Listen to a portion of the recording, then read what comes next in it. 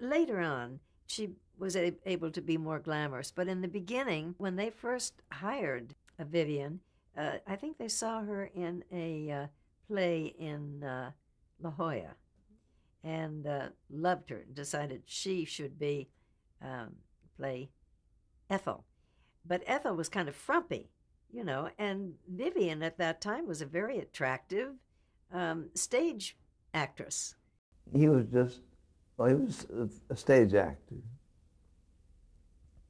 and a very funny, wonderful old man. He was, I don't know what his age was, but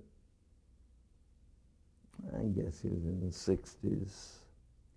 And Ethel was younger, Vivian. And they, Bill was so funny. We'd read the script, the first one, and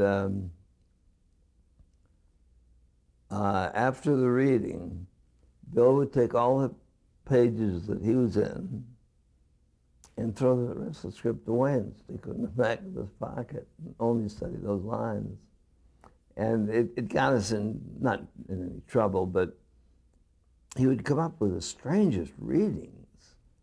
And I'd say, wait a minute, Bill, in the scene before, something happened, and and I said, you wouldn't say it like that, you'd say it like this.